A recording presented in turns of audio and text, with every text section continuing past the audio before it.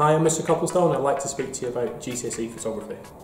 You might be interested in this course if you're interested in fine art, you've got an interest in photography, you like using computers and you're interested in image manipulation. The course is broken down into two components. Component 1 is a unit of work or a portfolio, and component 2 is an externally set task or an exam.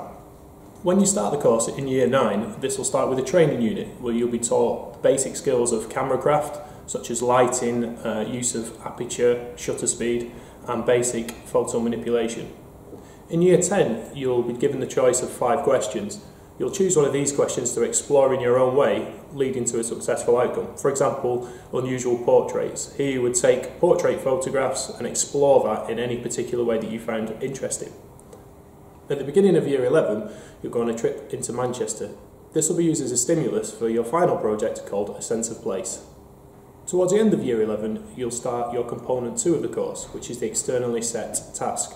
Here the examination board send out a series of questions for you to research and develop ideas for. This culminates in a 10-hour exam in the photography room spread over 2 days.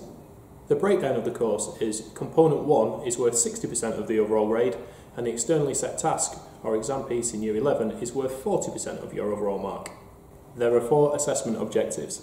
Assessment objective 1 is critical studies or artist research. Assessment objective 2 is your ability to experiment and explore ideas. Assessment objective 3 is your ability to record ideas. And assessment objective 4 is your final outcome, influenced by all previous assessment objectives.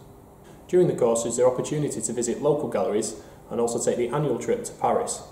In Paris we explore the city as well as some of the world famous art galleries.